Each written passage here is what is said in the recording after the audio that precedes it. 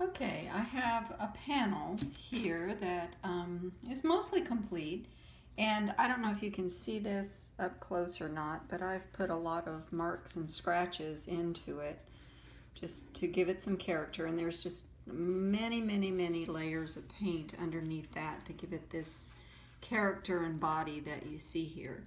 And so I want to finish this out by bringing this area a little closer to this darker, warmer color here, but I don't want to destroy the integrity of some of these other beautiful marks. And so all these little tiny scratches that I've put in here, you can see it there, I want to fill those in with something that gives it sort of that antique scratched, I don't know how to say it, maybe just give it more of an aged look. And so what I'm using is a bit of black paint over here in my tray and some Daniel Smith quinacridone gold product, which you cannot buy in this container anymore, so I'm going to eventually have to find a different way to do it.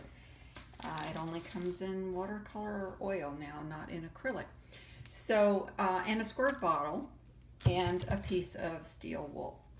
So the first thing that I will do is add a little water to my paper towel here, and take my quinacridone gold and a little bit of the black and just sort of mix it up here to make a dirty, kind of a dirty yellow with a little bit of black in it. And I'm just going to put this all over this panel, and I think I'll just, you know, kind of avoid the bright red part because I do want to keep the bright red part. And I'll rub some of this off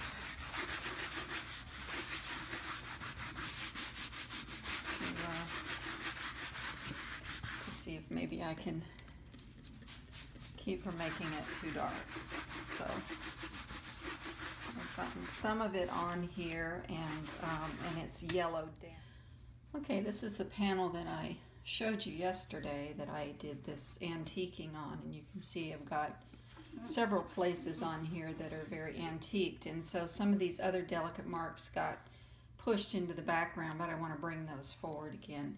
And so I've created this lovely little bit of china blue and popped a little onto this little dragonfly here, and I want to just go back in and restate some of that color in a couple of places so that it doesn't really get lost. I really like having interesting things to regard as you work your eye around the panel, and repeating this little dragonfly messiness or bits or whatever is sort of cool. So there's also other little delicate marks in here that did get lost, and you don't really notice them much. So I am coming back in here with my little delicate brush and putting the kind of a close-up of the wings of the dragonfly back into this panel here. I just sort of took a little section and blew it up in my mind, that the dragonfly essence got repeated, and it shows up on the panel in other places as well with a slightly different color. And so there are some other shapes that I've put in here on purpose. This statement of stripe that goes here and goes here. So I will take my china blue here and really knock it back a little bit and put this little shape back in up here that I had before that I liked.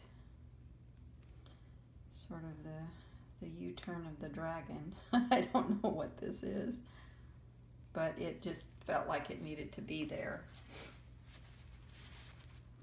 I'll clean the edge up on that, and I will continue to go through the panel and do some of these very light marks here, and then here with my darker contrasty pieces, maybe I'll touch this up a little bit so that it's stronger, and maybe even touch up this one here a little bit more, because I want you to look over here and all over the panel and just enjoy all of the delicate little marks and enjoy this little dragonfly.